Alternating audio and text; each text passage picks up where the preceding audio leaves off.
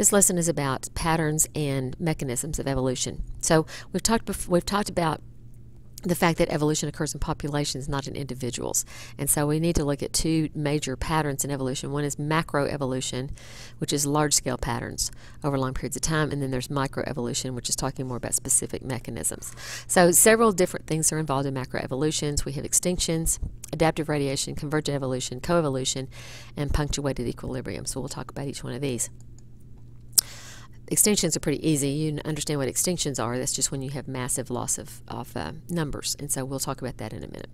So here we have some pictures to see about what one you think is which. This represents convergent evolution, when you have species that are vastly different from each other but end up looking sort of like each other because they live in the same kind of environment and have similar adaptations. Then we have coevolution, where the pollinators evolve with the flowers, the change in the flowers responds to or causes a response in the pollinator to change something about it. Gradualism versus punctuated equilibrium is talking about that sometimes they're just gradual changes over time that end up in separate species, and other times there are big jumps that happen for various reasons. And then we have adaptive radiation, where you have one ancestral species that ends up being ancestral to many daughter species because of different environments that they live in. So we'll talk about each one of these. Coevolution is when you have some adaptations that the two species adapt to each other over time. And here we have an example. This is a type of moth that has a very, very long proboscis. That's its feeding part, because it feeds on this particular flower, and what it needs to feed on is way down here. And so what this shows is that over time, as the flower's tube to get to the nectar increased in length, the pollinator's proboscis increased in length also in order to be able to feed on that flower. So they changed in response to changes in each other, and that's called coevolution. You see it often in insects and flowers, but there are other examples as well.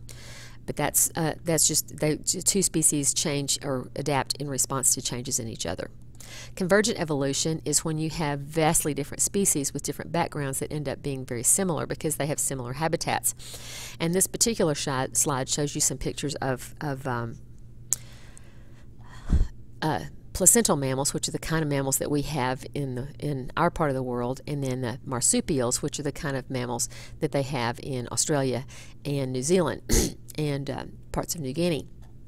These have, instead of having babies like we have, the babies are born very, very early, and then they migrate from the birth canal to a pouch where they continue their development. And an example of a marsupial would be like a kangaroo, but also possums that we have here in North America. And so they're different. They have different origins. They're both mammals, but they have different origins and very, very different things. But there are a number of striking examples of animals from these two groups that are very similar to each other, and their habitats and their habits are very similar to each other. So here we have a wolf and a Tasmanian wolf. You know, this is a placental mammal, this is a marsupial, and they look a whole lot alike. And they live in the same kind of habitat and live kind of the same way, but they're very different from each other in terms of their development. A couple of other examples: a flying squirrel from the placental group, and the flying phalanger from a marsupial. And then here's a marsupial mouse and a placental mouse. Again, they look very similar to each other because they live in similar ways and have similar adaptations. Adaptive radiation is when you have an ancestral species that over time develops into numerous different species that live in different ways. And this is an example. This is the Galapagos finches, some of the birds that Darwin observed. He hypothesized, and it's been shown to be, there has been evidence to support his hypothesis, that there was an ancestral species that got blown to some of the easternmost islands, and the ones that had adaptations that allowed them to live there adapted to that environment, but others that got blown to different islands lived in different ways, and so they ended up with lots of different beak shapes and sizes, so depending on what they needed to eat. So the ones that eat seeds have big, heavy beaks to break the seeds open. One that eat, need to dig into like cactuses and things like that have a different kind of beak. Those that live on insects have different kinds of beaks related to that, and again, it has to do with which adaptations were present in the ancestral birds that were there, and those that were able to survive and reproduce passed on their traits to subsequent generations, and over time they developed into vastly different species. They all have some similarities, and they're all definitely finches, but they live in different ways and definitely have different beak shapes. Now, catastrophism is when you have natural events that change environmental conditions abruptly. And oftentimes this results in something like a mass extinction. We can think back to the meteorite strike back in 65 million years ago that took away the dinosaurs. Eventually, that's an example of catastrophism, but there have been a number of mass extinctions in Earth's past, and a lot of them have been related to some kind of climate change or some kind of a catastrophe that happened. So think about what effect a catastrophe might have on the process of evolution. Those organisms that do survive the catastrophe have some sort of adaptation that allow them to continue living and developing. And then those that are left are going to be able to fill in lots of habitats that are now empty because some of the occupants have become extinct. And so oftentimes after mass extinctions you have a big bloom of increased speciation because of the organisms that are living behind taking advantage of now vacant habitats.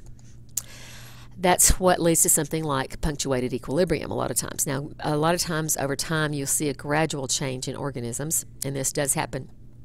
But when you do have those catastrophic events, oftentimes you end up with something that vastly separates two groups from each other, and so they change more quickly into separate species because of their conditions that they happen to find themselves in. So there's a lot of things here. There's a lot of evidence about all of these kind of things, and it's very interesting to follow kind of what happens in different species to see how they change.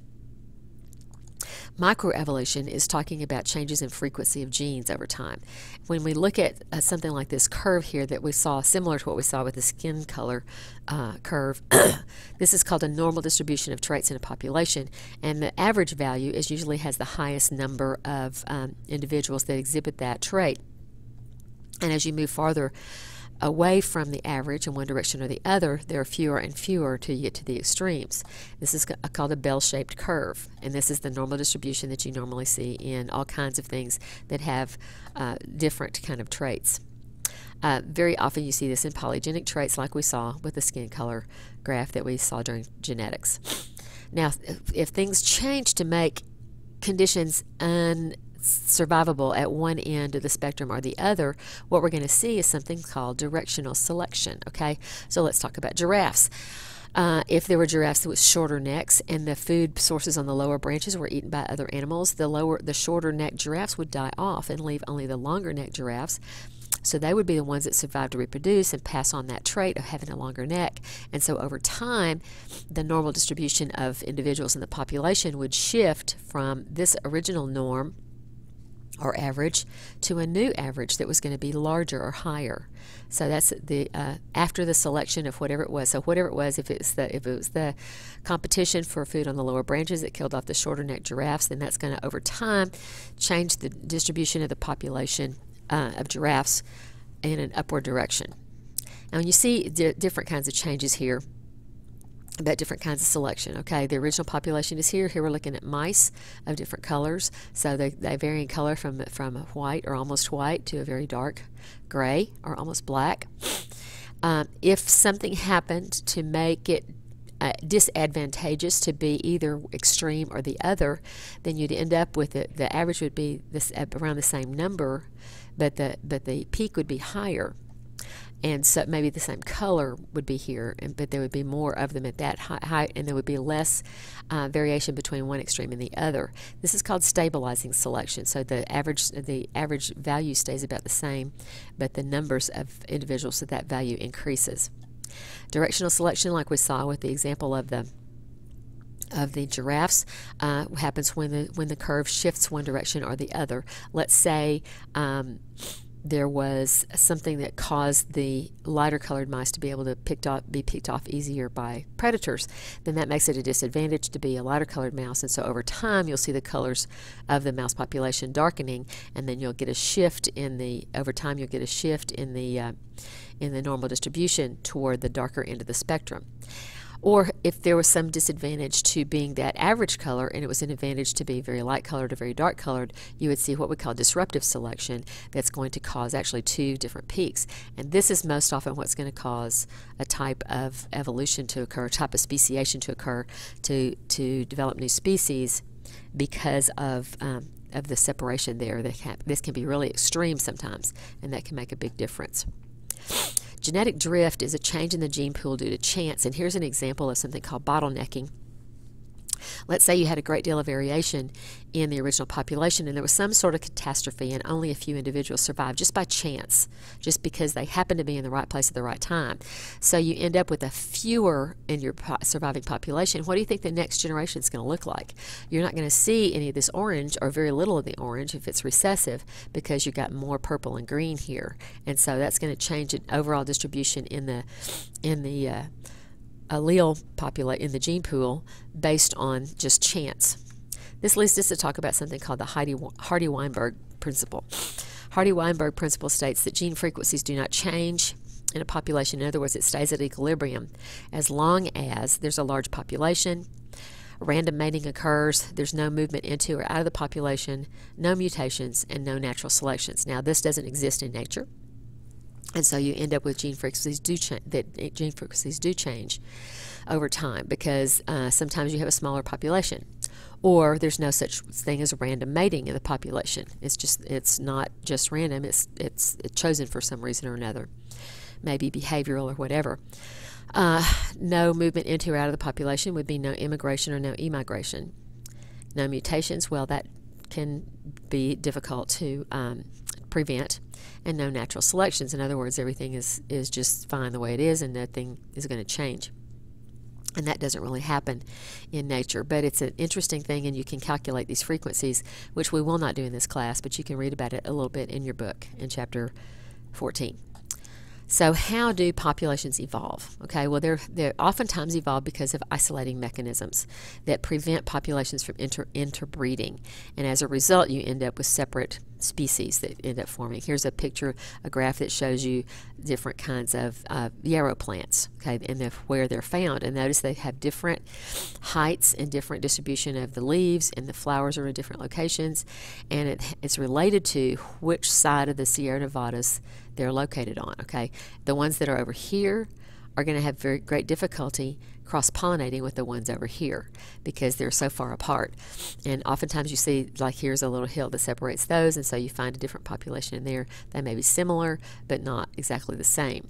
Part of their difference is going to be dependent upon their elevation, because they're not going to be able to grow as high at higher altitudes because of increased irradiation from the sun and less air and so forth. But by being on opposite sides of the mountain range, that would prevent them from cross-pollinating and interbreeding, and eventually possibly lead to different species forming. Here's a definition of a species for you. It's a group whose members can interbreed and produce viable fertile offspring. And the process of speciation is the formation of new species. And there are several different kind of isolating mechanisms that can lead to speciation. We looked at one, which was geographic isolation, basically, and we're going to talk about a couple of others. Habitat isolation is when you have members of the same species that live in vastly different habitats. Here we have some snakes that live, one lives in the desert, one lives in the water.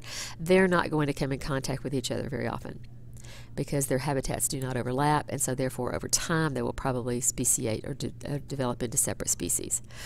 Temporal isolation is when you have groups that are active at different times of day or different seasons of the year. Here we have two different skunks. One is obviously daytime, one is nighttime, and they're not going to be active at the same time, so they're not going to interbreed. Behavioral isolation is when they respond differently to behavioral activity, especially mating behavior. These are birds called blue-footed boobies. You may have heard of those before. and they have a very specific mating behavior, and if there's a difference in the mating behavior, the one mate is not going to accept the other because they don't perform the prescribed dance or whatever they have to do, and that's going to separate them from each other and prevent them from interbreeding. That can be due to just a slight difference in geographic location, or lots of other things that can cause that as well.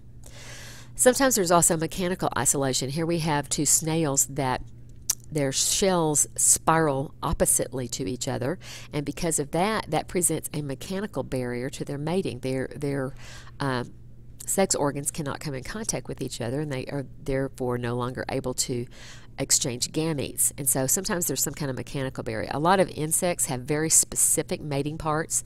They can only fit a specific way into a member of their species, and it won't work any other way. And so that would be a type of mechanical isolation also.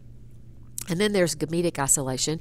This is when the eggs of one species can't be fertilized by sperm from another, and you often see this in sea creatures. Here we have two different kinds of sea anemones, and they're both going to shed the way they mate is they shed the sperm into the water, and then it just travels until it comes in contact with another anemone of the same type and is able to fertilize eggs. If it comes into eggs of a different species, they can't be fertilized, and that's gametic isolation.